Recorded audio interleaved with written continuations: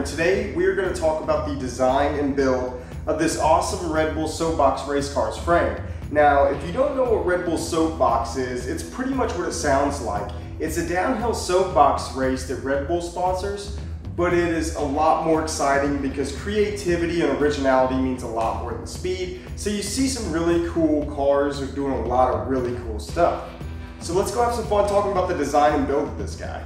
Now, I started the design process in this program you see here, and really the main thing I cared about was this frame. And what I needed to do was make sure that that frame was going to survive some of the ramps you see in Soapbox, which leads me to this simulation right here, which is called an event simulation.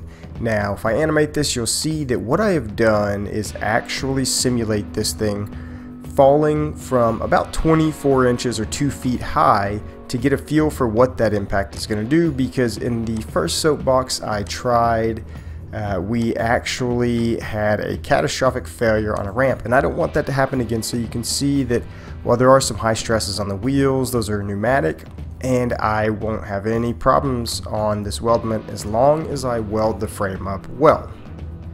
And now here's a quick preview of just how wonderfully well I have welded this frame up, and you can see that this thing's cobbled together from a few different things, if you couldn't guess by the fact that some things are painted, some things aren't, and most things are hacked to pieces. Well, that's because I started with this horrible donor car, which is just an adult pedal cart.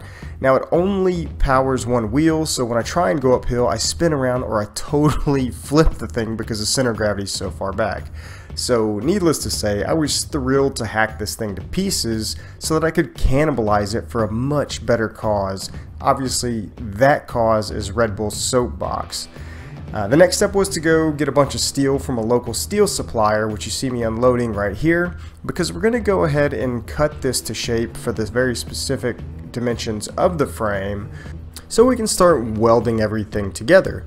Now, I do need to point out I use the absolutely cheapest equipment that Harbor Freight has to offer to weld and manufacture this frame, so I'm going to blame it on that if anything goes wrong.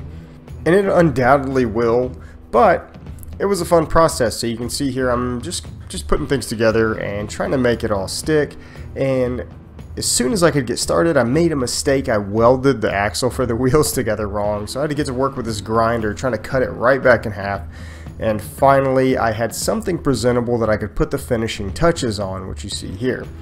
Now, I should point out I'm an absolutely horrible welder. Look at how disgusting these welds look. So, while this car has some parts designed to fail, the wheel is not made to fall off. If that happens, that was totally unintentional.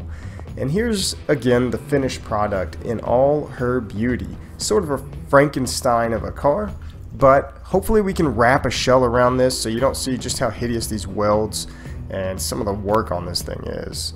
Finally, it was time to test, and because I was worried about getting hurt, I went ahead and let my son do this because he'll recover quicker, right? I'm just kidding. Really, he just wanted to mash the horn down before we got started. I actually started out on my driveway with some really poorly construed agility tests around these cones. Everything seemed to work okay. It wasn't terribly high speed, so I really didn't expect to learn too much, but I at least got the point that, hey, I can steer and I can control this thing pretty well. Which meant I was ready to move on to bigger and better things. So I set up this sweet ramp, and you can see that I made a high-speed jump off of it and nothing failed yet.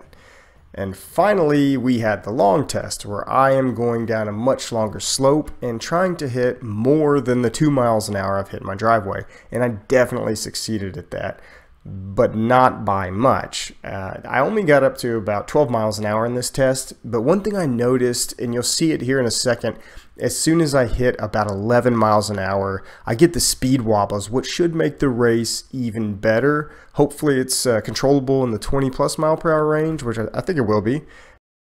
Alright, that's really all there is to it. If you have any questions, feel free to let me know, or if you want to reach out before the race and maybe talk some trash, have at it.